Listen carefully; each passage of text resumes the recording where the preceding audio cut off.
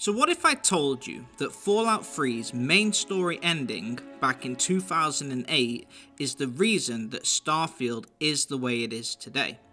The procedurally generated worlds, the copy-paste Radiant quests that never end, the concept of having thousands of planets to visit, all of this was due to feedback that fans gave at the end of Fallout 3's ending. Do I sound crazy? Well, I guess I am, but that's not the point. In a recent interview, Emil Pagliarulo was talking his usual game and provided a quote that was quite surprising to hear. Now, in case you didn't play Fallout 3 or its main story, here's a quick summary. At launch, anyone who got to the end of the game was presented with a choice. Either you or a NPC had to go into a heavily irradiated chamber and activate a water purifier. Whoever did so would die. So, if you sent Sarah in there, the ending slides pretty much called you a coward. Thus, many players were killed off. But either way, by completing the main quest in this game, players were met with ending credits. In order to go back and play, you'd have to reload a save prior to this point.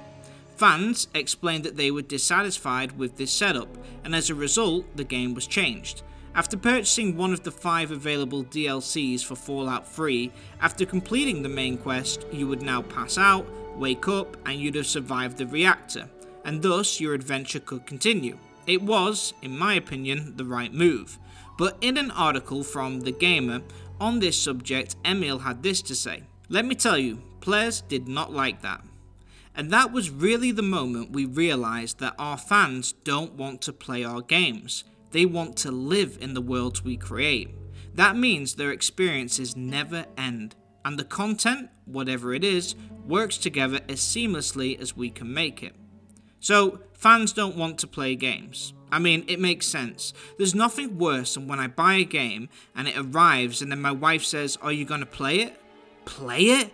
That's so 2000s. We shall read the case, look at the disc, and then put it away. It's common sense, eh? But Emil also says people want to live in our games, as in they want to be in there forever, never leave. And although this may look like a harmless comment, to me it says a lot more than you think. So in this video I'm going to explain why fans complained about the Fallout 3 ending really, what Emil has said, and how it's been reflected in Bethesda's recent work. So without further ado, let's get into it. Quick side note, if you love gaming and you love videos on gaming, please consider subscribing. Okay, back to the video. Now, let's discuss the ending of Fallout 3. So, the general, very summarised plotline of Fallout 3 is that the player, the lone wanderer, leaves the vault to go and find his father, who also left. His father, James, had a goal of making a water purifier to help the wasteland. After working with James and Dr. Lee, the player heads to the memorial to help get the machine working again. It goes bad and Colonel Autumn of the Enclave deploys a force to the memorial. The Enclave wants to inject the purifier with a deadly virus that will kill any mutated organisms who drink the water, including humans. They confront our father at the memorial where the purifier is located. Our father sacrifices himself. For some reason, he floods the entire purifier full of radiation, taking Colonel Autumn with him. Turns out the Colonel survives, and he captures us later on, and then the President of the Enclave sets us free to enact his plan, which was of no benefit to anyone, ourselves least of all. With the help of the Brotherhood of Steel, we break into the memorial and get to a standoff point with the Enclave. Finally, Colonel Autumn gives his life up to stop us from turning on the machine that he was trying to turn on. At the end, the Enclave defeated themselves by sabotaging the machine they were trying to activate, causing it to explode even though it shouldn't have, and it obliged us to enter the purifier and die to radiation. So that's a bit of a tongue-in-cheek summary of the plot, but it ended up with you having to sacrifice yourself at the end. One of the complaints a lot of people had is that the ending felt forced, like the writer, looking at you, Emil, just wanted to force a hero sacrifice onto the plot, regardless of it making sense or not, which it did not. Now, you can pick up companions in this game. One of them can sacrifice herself, but then the narrator would essentially call you a coward in the end credits, and we ain't no cowards. But we had a super mutant companion with us who are essentially unaffected by radiation. so let's send them. Win-win, it's fully safe. But nope, when you asked your super mutant follower Forks if they would go into the reactor to switch it off, since it's completely safe for them, they would say, no, it's your destiny to go and die to radiation. So it really felt like logic was out of the window and they just wanted you to die. The whole main story was a bit of a mess and people generally were upset with this whole lack of logic and being forced to go in, die in order to see the main story come to a conclusion. It wasn't very satisfying. So that was one reason why people complained. Again, writing. But the second thing is, Fallout 3 is a big game. The base game had 58 main and side quests. It has 163 marked locations, a lot of which you can go inside of. Basically, there's a lot to do, and despite the dodgy writing in the main story, a lot of the side stuff was actually very good. The main quest was 22 hours in length, but the whole game, if you explored it, would get you over 100 hours worth of gameplay. So essentially, people didn't want the game to just end. They wanted the ability to keep playing after completing the main story, as they had in most open world games, including Bethesda titles.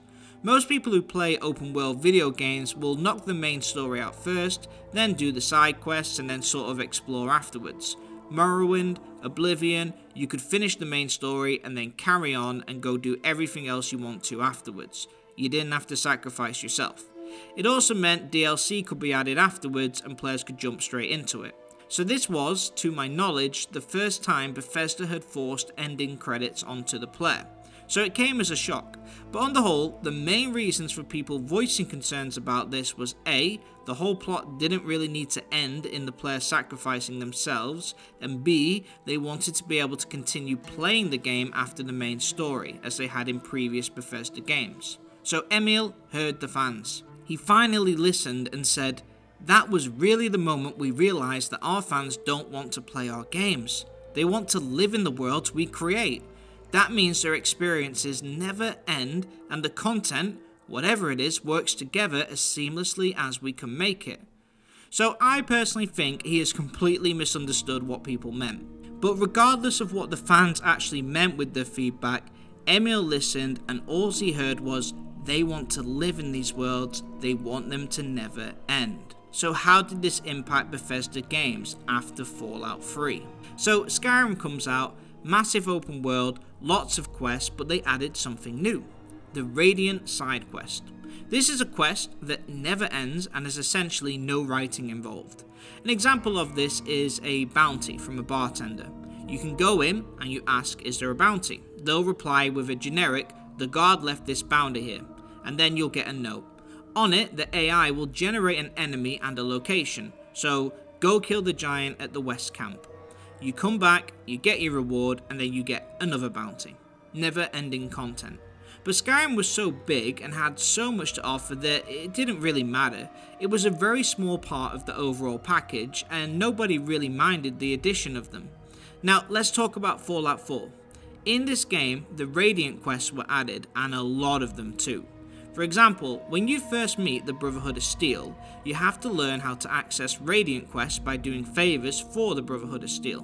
One of them is like the bounty system from Skyrim, go clear X location of X enemies, come back and then go do another one.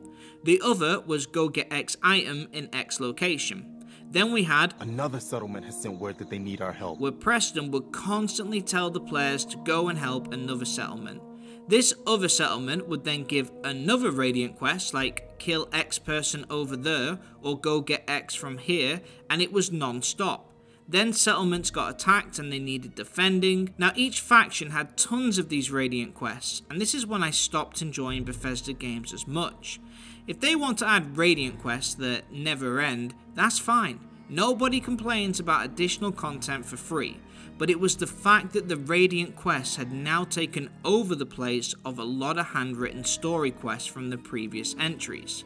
There are no characters, no story, no plot. It's literally a fetch quest and busy work. It's nice to have as an option, but pretty soon your quest log is full of these things. So the ratio was growing in favour of Radiant never-ending side quests in Bethesda's recent title Fallout 4. Now we get to Starfield, and oh boy, it's all Radiant. over 1,000 planets, all procedurally generated. You can always go and explore, as there's always more planets. Radiant quests galore. They actually added terminals with exploration radiant quests where you could go and scan a planet for hours, for no reason. Bounties, scanning, it never ended. So now the ratio has gone almost 100% to these radiant quests. The map never ends, the quests never end, the writing is less. Bethesda went from a game like Fallout 3 that had 18 well-written side quests with detailed characters, decision making, role-playing elements, character development, to having hundreds of never-ending quests that had no stories, got really repetitive and offered nothing unique. This is one of the reasons Starfield failed. Now, I've done a video which explains more, but in a nutshell, maps on Starfield are randomly generated. Dungeons are placed randomly and drawn from a bank of pre-made designs.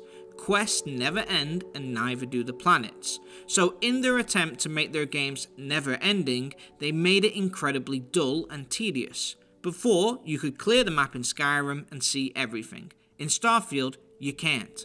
In my opinion, I prefer quality over quantity. I'd rather have 20 well-written unique side quests rather than 1,000 Radiant side quests with no plotline. Like I said, Radiant quests can be an option, it's not a bad thing, they had a few in Skyrim, but when it becomes the main game, it's a not so fun experience. So just to go over Emil's quote once more, that was really the moment we realised that our fans don't want to play our games, they want to live in the worlds we create. That means their experiences never end, and the content, whatever it is, works together as seamlessly as we can make it. He took the negative response to the forced ending in Fallout 3 to mean that players wanted to live in their games. What that meant is he thought we want the world to never end, the quests to never end, the content to never end. I want to live here in Starfield forever. Now, some people may want this, but I honestly doubt many of Bethesda fans really do. Despite Emil declaring we don't want to play their games, I generally think people do want to play them. But mostly, I think people want to play a fun game. That's it. The fact that people still love Morrowind, Oblivion and Skyrim, but they tend to dislike Fallout 4 and Starfield, shows that people much prefer the quality of handwritten quests and activities over the never-ending Radiant stuff. Now, New Vegas came out in 2010. That game had unbelievable writing, and each quest required role-playing, stats, characters, plot twists, and it involved decision-making which directly impacted the game. It had over 102 of those side quests. That game was made by Obsidian using Bethesda's Fallout 3 engine and assets. So somehow Obsidian managed both quality and quantity. But to this day, Bethesda have either given one or the other. Maybe they can't do both, but I would much rather they go back to the original setup of handwritten stories, well-designed maps, and hand-placed dungeons. I don't want to live in the world, I just want to enjoy my time in it, whether that's 10 hours or 100 hours. But anyway, I've done other videos about how Bethesda needs to improve and what they need to do to get their games on track, but this is about Emil.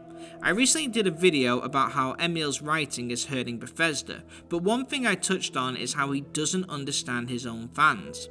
This again shows how he still doesn't. The feedback from Fallout 3's ending was not a cry out for games that never end. Nobody said, "Aw, I can't believe I have to die in the game, I just want to live forever in Fallout 3, I just want it to never end, not even for 20 years. They had other reasons, but as this is the standard, Emil completely misunderstood what the fans were saying and took it another way. The outcome now is Starfield. Honestly, at this point, I don't know if it's for this reason alone, or trying to reach a different audience, why they've changed their model to these never-ending quests, never-ending worlds, adding building mechanics among never-ending content, trying to be like Minecraft or games like that, but if they are trying to do that, it will end in tears. With the games made this way with the new model, Bethesda are rapidly losing the fanbase who love their games that I've mentioned. But at the same time, they are making games that other crowds aren't interested in, because Bethesda games can't do what those other games can do as well. Now they're not making great RPG games or great crafting exploration games, they're just making poorer versions of both, and if they're not careful, they could lose all their fans altogether. But the main thing is, Fallout 3 drops, fans complain about the game's ending, Emil takes that as a plea for never-ending content, which means we see more Radiant content added with each subsequent release, and as the repetitive content increased with each release, the scores do the opposite and continue to decrease. But anyway, that's it for this one. But let me know your thoughts. Do you agree with me, or do you think I've misunderstood what Emil is saying? Am I reaching a little bit? Did you like the story in Fallout 3? And do you have any hope left for Bethesda at this point? Let me know your thoughts in the comments. If you enjoyed the video, please give it a like, and if you're new here, please consider subscribing. I'm Av Gaming, where I do video game analysis, identifying what makes great games great, and what could make good games great as well. Thanks for watching, Av out.